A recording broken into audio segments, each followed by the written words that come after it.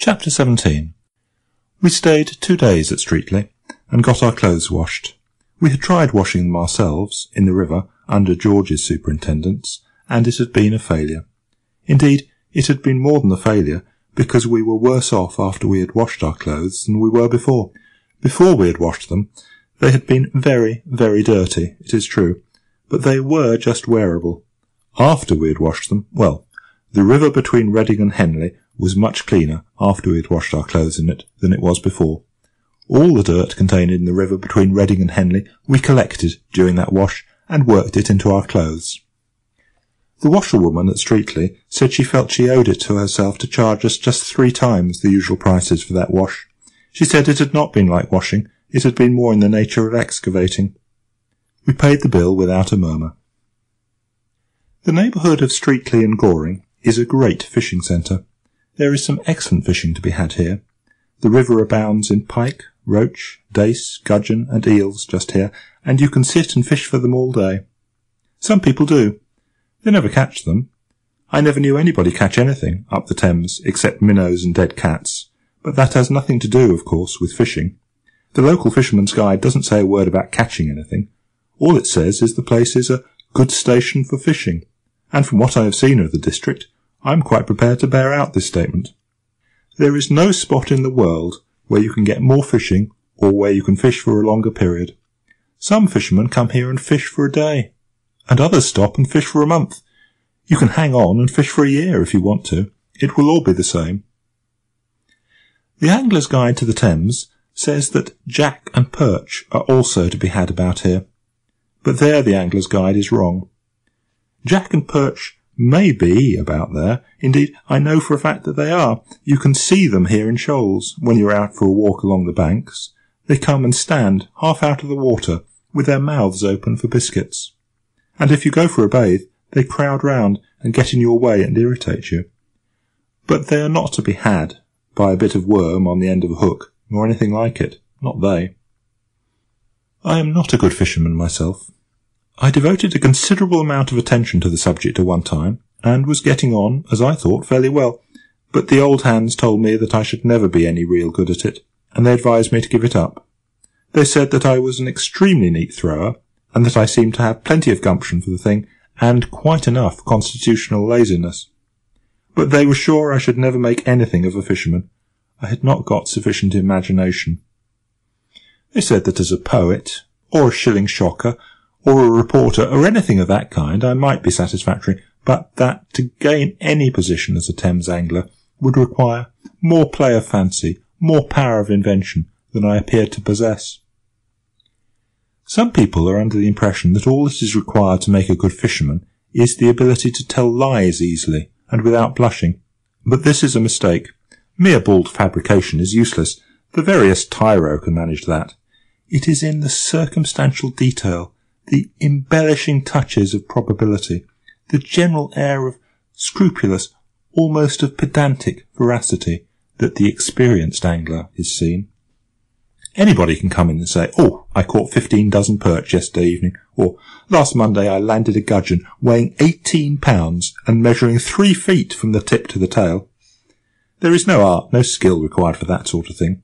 It shows pluck, but that is all. No, your accomplished angler would scorn to tell a lie that way. His method is a study in itself. He comes in quietly, with his hat on, appropriates the most comfortable chair, lights his pipe, and commences to puff in silence. He lets the youngsters brag away for a while, and then, during a momentary lull, he removes the pipe from his mouth, and remarks, as he knocks the ashes out against the bars, "Well, I had a haul on Tuesday evening that is not much good my telling anybody about." "Oh, why is that?" they ask. "Because I don't expect anybody would believe me if I did," replies the old fellow calmly, and without even a tinge of bitterness in his tone, as he refills his pipe and requests the landlord to bring him 3 of Scotch, cold. There is a pause after this, nobody feeling sufficiently sure of himself to contradict the old gentleman. So he has to go on by himself, without any encouragement. "No," he continues thoughtfully, "I shouldn't believe it myself if anybody told it to me, but it's a fact for all that. I'd been sitting there all the afternoon and had caught literally nothing, except a few dozen dace and a score of jack, and I was just about giving it up as a bad job, when I suddenly felt a rather smart pull at the line. I thought it was another little one, and I went to jerk it up. Hang me if I could move the rod. It took me half an hour, sir, to land that fish, and every moment I thought the line was going to snap. I reached him at last, and what do you think it was? A sturgeon, a 40-pound sturgeon, taken on a line, sir. Yes, you may well look surprised. I'll have another 3 of Scotch, landlord, please. And then he goes on to tell of the astonishment of everyone who saw it, and what his wife said when he got home, and of what Joe Buggles thought about it. I asked the landlord of an inn up the river once if it did not injure him sometimes listening to the tales that the fishermen about there told him, and he said, "Oh, no, not now, sir. It did used to knock me over a bit at first, but, love you, me and the missus, we listens to 'em all day now. It's what you used to, you know. It's what you used to."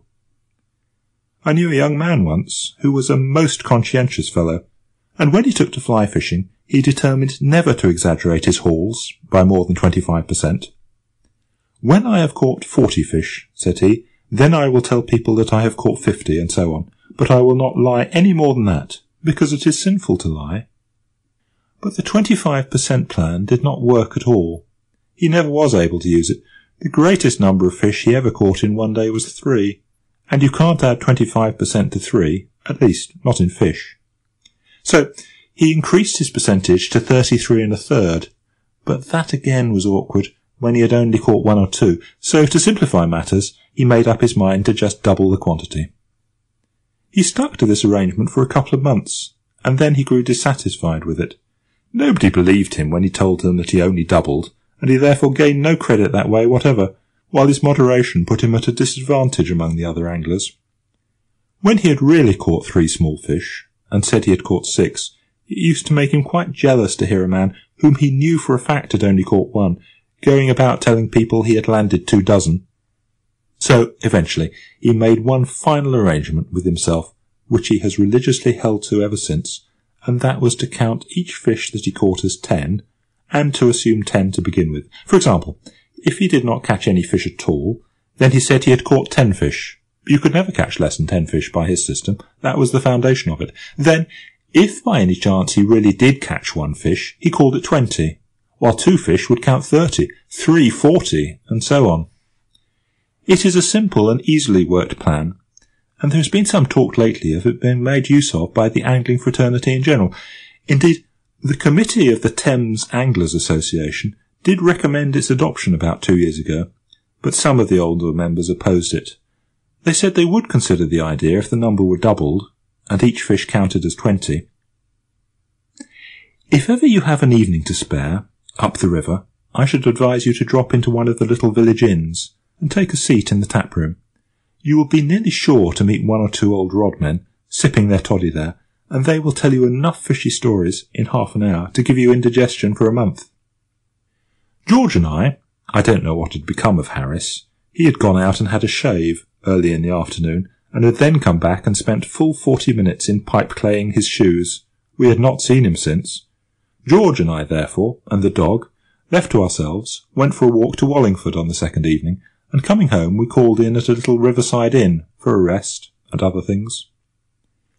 We went into the parlour and sat down. There was an old fellow there, smoking a long clay pipe, and we naturally began chatting. He told us that it had been a fine day today, and we told him that it had been a fine day yesterday, and then we all told each other that we thought it would be a fine day tomorrow, and George said the crops seemed to be coming up nicely. After that it came out, somehow or other, that we were strangers in the neighbourhood, and that we were going away the next morning. Then a pause ensued in the conversation, during which our eyes wandered round the room. They finally rested upon a dusty old glass case, fixed very high up above the chimney-piece, and containing a trout. It rather fascinated me, that trout. It was such a monstrous fish. In fact, at first glance I thought it was a cod. "Ah," said the old gentleman, following the direction of my gaze, "fine fellow that, ain't he?" "Quite uncommon," I murmured, and George asked the old man how much he thought it weighed. 18 pounds 6 ounces, said our friend, rising and taking down his coat. Yes, he continued, it was 16 years ago, come the 3rd of next month, that I landed him. I caught him just below the bridge with a minnow. They told me he were in the river, and I said I'd have him, and so I did. You don't see many fish that size about here now, I'm thinking. Good night, gentlemen, good night. And out he went, and left us alone. We could not take our eyes off the fish after that. It really was a remarkably fine fish. We were still looking at it, when the local carrier, who had just stopped at the inn, came to the door of the room with a pot of beer in his hand, and he also looked at the fish. Good-sized trout, that, said George, turning round to him. Ah, you may well say that, sir, replied the man, and then, after a pull at his beer, he added, Maybe he wasn't here, sir, when that fish was caught. No, we told him. We were strangers in the neighbourhood. Ah, said the carrier, then, of course, how should you? It was nearly 5 years ago that I caught that trout. Oh, was it you who caught it then? Said I. Yes, sir, replied the genial old fellow. I caught him just below the lock. Leastways, what was the lock then, one Friday afternoon, and the remarkable thing about it is that I caught him with a fly. I'd gone out pike fishing, bless you, never thinking of a trout, and when I saw that whopper on the end of my line, blessed if it didn't quite take me aback. Well, you see, he weighed 26 pound. Good night, gentlemen. Good night. 5 minutes afterwards, a third man came in, and described how he had caught it early one morning with bleak. And then he left, and a stolid, solemn-looking, middle-aged individual came in, and sat down over by the window. None of us spoke for a while, but at length George turned to the newcomer and said, I beg your pardon. I hope you will forgive the liberty that we, perfect strangers in the neighbourhood, are taking, but my friend here and myself would be so much obliged if you would tell us how you caught that trout up there. Why, who told you that I caught the trout? Was the surprised query. We said that nobody had told us so, but somehow or other we felt instinctively that it was he who had done it. Well, it is a most remarkable thing, most remarkable, answered the stolid stranger, laughing, because, as a matter of fact, you are quite right. I did catch it, but fancy your guessing it like that. Dear me, it's really a most remarkable thing. And then he went on and told us how it had taken him half an hour to land it, and how it had broken his rod. He said he had weighed it carefully when he reached home, and it had turned the scale at 34 pounds.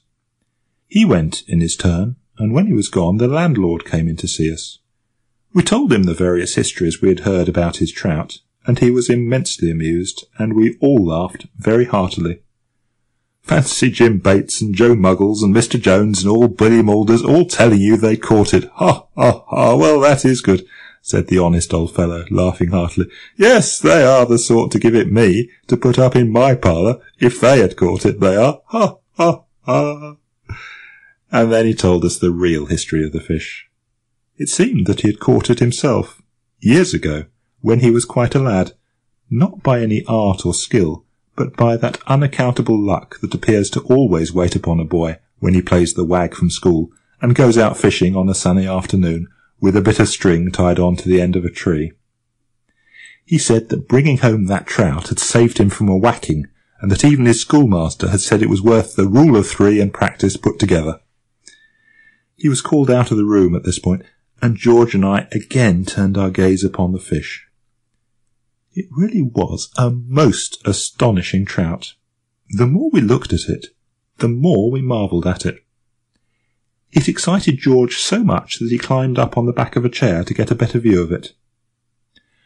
And then the chair slipped, and George clutched wildly at the trout case to save himself, and down it came with a crash, George and the chair on top of it. You haven't injured the fish, have you? I cried in alarm, rushing up. I hope not, said George, rising cautiously and looking about. But he had. That trout lay shattered into 1,000 fragments. I say 1,000, but they may only have been 900. I did not count them.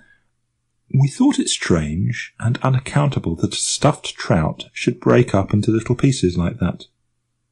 And so it would have been strange and unaccountable if it had been a stuffed trout, but it was not. That trout was plaster of Paris. End of chapter 17. Recording by Adrian Wheel.